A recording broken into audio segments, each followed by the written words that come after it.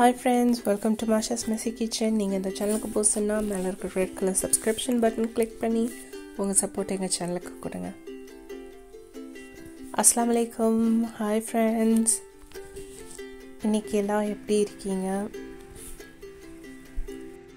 இது ஒரு continuation video மாதிரி போட்டிருக்கேன். ஸோ லாஸ்ட் இதில் எங்கள் கார்டன் க்ளீன் பண்ணதை பார்த்தீங்க. அவங்க க்ளீன் பண்ணதுலேருந்தே வானத்துக்கே பொறுக்கல, ஒரே அழுதுகிட்டே இருக்குது. ஸோ ஒரே மலை. ஸோ மலையில் ஏதாவது ஸ்நாக்ஸ் சாப்பிடணும் போல் இருந்துச்சு. ஊரில் பதர் பூரியோ பதர் பேனியோ அந்த மாதிரி சொல்லுவாங்க. பட் அது நிறையா ஒர்க். ஸோ எனக்கு இம்மீடியட்டாக சாப்பிடணும்னு தோணுச்சு. ஸோ ஃப்ரோசன் பரோட்டா எடுத்து பொரிச்சு ட்ரை பண்ணுவோன்னு பண்ணேன். மைக்ரோவேவில் ஜஸ்ட் 1 minute ஹீட் பண்ணேன் ஐஸு ஊட்டுறதுக்கு. அதுக்கப்புறம் அதை நல்லா பொரிச்சிட்டு நல்லா கிறிஸ்பி ஆகிற அளவுக்கு பொரிச்சு எடுத்துகிட்டு அதில் அரைச்ச சீனி விட்டால் செம்ம டேஸ்டியாக இருந்துச்சு. இந்த சைட் கொஞ்சம் ஓவர் குக் பண்ணிட்டேன் ஃபஸ்ட்டு இதை. பட்டு தீஞ்ச ஸ்மெல்லாம் வரல. ஸோ நல்லா கிறிஸ்பியாக டேஸ்டியாக இருந்துச்சு. ஒரிஜினல் பேனியம் மாதிரியே இருந்துச்சு. ஸோ இம்மீடியட்டாக உங்களுக்கு என்ன மாதிரி ஒரு இனிப்பு கிரேவிங் இருந்துச்சுன்னா இந்த மாதிரி ட்ரை பண்ணுங்கள். இல்லை யாராவது கெஸ்ட்டு வந்தாங்கன்னா கூட நம்மக்கிட்ட ஃப்ரோசன் பரோட்டா ஓர் அரை வேக்காட்டில்னு சொல்லுவாங்க, ஹாஃப் டன் குக் பண்ணி எடுத்து ஃப்ரிட்ஜில் வச்சுருப்போம். ஸோ அதை கூட நீங்கள் இந்த மாதிரி டீப் ஃப்ரை பண்ணி ட்ரை பண்ணோம். நல்ல ஒரு ஈவினிங் ஸ்நாக். லாஸ்ட் டைம் இந்த மாதிரி டைகர் மெலன் கிடைக்கல, அதனால் yellow மெலன் காட்டியிருந்தேன். இப்போது கிடச்சது 250. லாஸ்ட் வீக் இதுக்கு 5 pound ப்ரைஸ் போட்டிருந்தாங்க. நான் ஆக்சுவலி திங்ஸ்லாம் வாங்கி எடுத்து வச்சுட்டேன். வச்ச பிறகு தான் ஞாபகம் வந்துச்சு, சரி இந்த கிளிப்பிங் ஆட் பண்ணுவேன்னு பண்ணிட்டேன். இந்த மாதிரி எக்கு ட்ரேயில் கிடைக்கும், பிளாஸ்டிக் பேக்லேயும் கிடைக்கும்.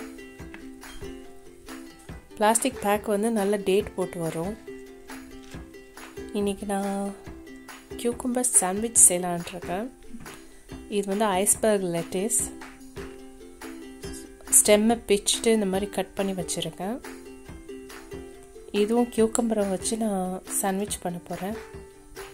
என் ஹஸ்பண்டுக்கு மட்டும் தக்காளி கொஞ்சம் வைக்க போகிறேன்.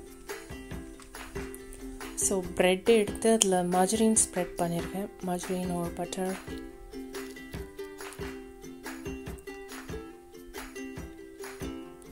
நம்ம ஐஸ்பர்க் லெட்டிஸ் வச்சுட்டு கியூக்கம்பர் என்னால் மெலிசாக கட் பண்ணி வச்சுருக்கேன் ரவுண்ட் ரவுண்டாக. ஸோ அதையும் நம்ம அப்படியே அடிக்கிட்டு வந்துடலாம்.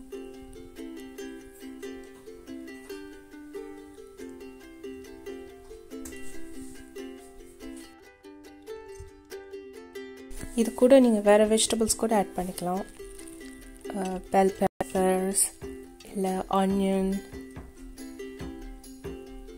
நான் இந்த இதில் மட்டும் தக்காளி வைக்கிறேன். அதையும் தின்னாக கட் பண்ணி வச்சுருக்கேன். ஒரு 4 பீஸ் மட்டும் வைப்போம். எனக்கு ஆக்சுவலி தக்காளி ரோவாக சாப்பிட்றது பிடிக்காது. ஸோ ஹஸ்பண்டுக்கு மட்டும் வைக்கிறேன். பட் தக்காளி வச்சா நம்ம கட் பண்ணும்போது அது கொஞ்சம் கலர்ஃபுல்லாக தான் இருக்குது, இல்லைன்னா ஒரே பச்சையாக இருக்குது. Very healthy sandwich.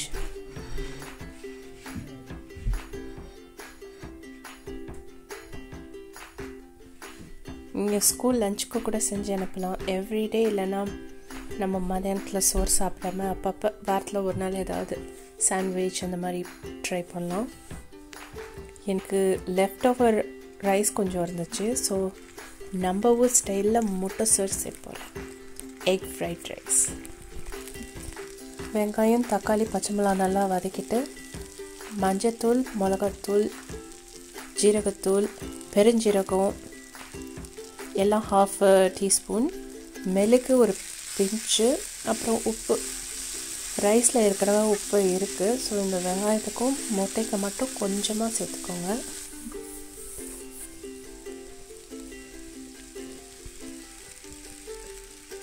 ரைஸுன்னு ஆட் பண்ணிட்டேன். ஜஸ்ட்டு 1 plate அளவுக்கு தான் இருந்துச்சு. பட் நம்ம இதில் வெங்காயம்லாம் ஆட் பண்ணால் 2 பிளேட்டுக்கு வந்துடும். இதில் டார்க் சோயா சாஸ் கொஞ்சோன்னு ஆட் பண்ணுறேன். சோயா சாஸ் வந்து முன்னாடியே ஆட் பண்ணால் ரொம்ப கருப்பாகிடும். அதனால் நம்ம ரைஸ்லாம் போட்டு கிண்டிட்டு எண்டில் ஆட் பண்ணிக்கலாம். இதில் 4 முட்டை உடைச்சி ஊற்றிருக்கேன். ஒன்று வந்து டபுள் முட்டையாக வந்துருச்சு.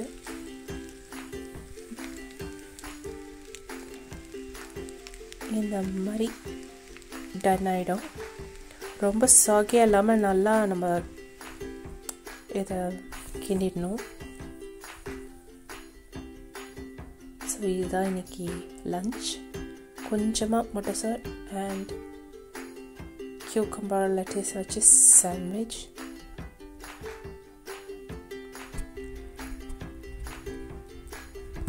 பேடை பாருங்கள் எவ்வளோ அழகாக சாப்பிட்டுட்ருக்கு. நான் அப்பப்போ ப்ரெட்டு இல்லை பன் இது பிச்சு தூவி விட்ருவேன். ஸோ பேர்ட்ஸு பிஜன் எல்லாம் வந்து சாப்பிட்ருவோம். கார்டன் பழைய ஹோஸ் வந்து வீணாக போச்சு. ஸோ நியூ ஆர்டர் பண்ணியிருந்தேன். ஸோ இது எப்படி இருக்குன்னு பிரித்து பார்ப்போம். இது எக்ஸ்டெண்டபிள் ஹோஸ் இல்லைன்னா மேஜிக் ஹோஸ்னு கூட சொல்லுவாங்க. நார்மல் ஸ்ப்ரே கன். இதில் 6 or 7 செட்டிங்ஸ் இருக்குது. இது பைப்பில் மாட்டுறதுக்காக அட்டாச்மெண்ட் கொடுத்துருக்காங்க. 2 பக்கமும் இதை கிளிக் பண்ணிக்கலாம். ஸோ ஒரு பக்கம் வந்து நம்ம டேப்பில் மாட்டணும். 15 மீட்டர். ஆனால் நமக்கு வந்திருக்கிறது 5 மீட்டர் தான். இது 3 times எக்ஸ்பேண்ட் ஆகுமா. ஸோ பார்த்துக்கலாம்.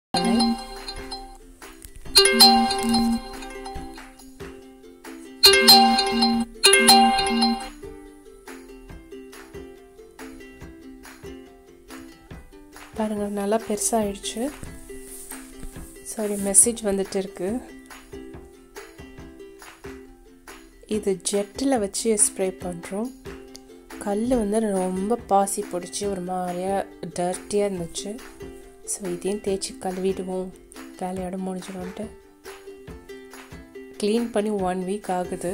1 weeக்கும் வந்து ரெயின் தான். ஸோ ஒரே மழை நச நசன்னு அடித்து பெஞ்சா விட்டுரும். பட் லைட்டாக தூரிகிட்டே இருக்குது. ஒரு நாள் தூருது, ஒரு நாள் லைட்டாக வெயில் காட்டுது. ஃபஸ்ட்டு நாங்கள் வந்து ஃப்ளோரை நல்லா ஈரம் பண்ணிவிட்டு ஃபேரி லிக்விட் ஊற்றி நல்லா தேய்க்கிறாங்க.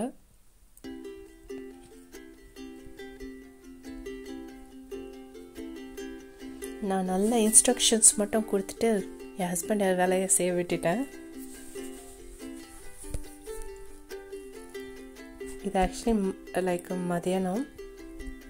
ஸோ உள்ளே நான் குக்கிங் ஒர்க் பண்ணிகிட்டே வெளியே வந்து அப்பப்போ வீடியோ எடுத்துகிட்டு ஓடி போயிட்டேன்.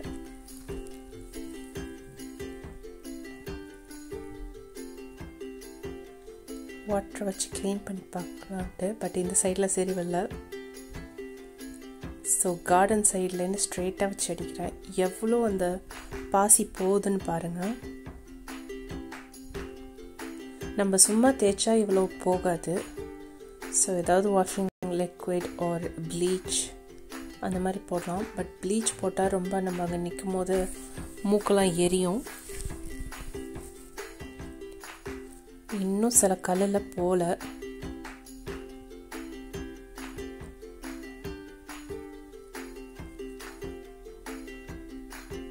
ஹோஸை வச்சு இவ்வளோ தான் க்ளீன் பண்ண முடியும். நம்ம ப்ரெஷர் வாஷர் வச்சுருந்தா எந்த ஒரு லிக்விடும் போடாமையே அப்படியே அடிச்சுட்டு போயிருக்கோம். அழுக்கு எல்லாமே காலியாகிருக்கும். பட் எங்களுக்கு ஃப்ளோர் வந்து கம்மி தான் இங்கே. ஏன்னா நான் இந்த ஸ்க்ரீன் ஹவுஸ் போட்டேன் மிச்ச ஏரியாவில்.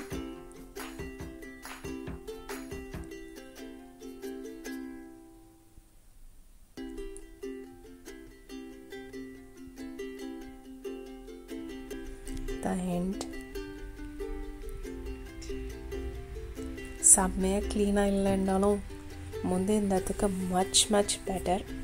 பாருங்கள் எவ்வளோ க்ளீனாக தெரியுது. நீங்கள் லாஸ்ட் வீடியோ பார்த்துருந்தீங்கன்னா தெரியும். வெளியில் இருந்த அந்த டேபிளையும் க்ளீன் பண்ணி உள்ளே வச்சிட்டோம். இது பிஜன்ஸ் எந்த கவலையும் இல்லாமல் சாப்பிட்டுட்ருக்கு பாருங்கள். இது வேற ஒரு பேர்ட். இது பேர் என்னன்னு எனக்கு தெரியல. ஒரு 3-4 கலர் காட்டும். உங்களுக்கு இந்த வீடியோ பிடிச்சிருக்கோன்னு நினைக்கிறேன். பிடிச்சிருந்தா லைக் பண்ணுங்கள்.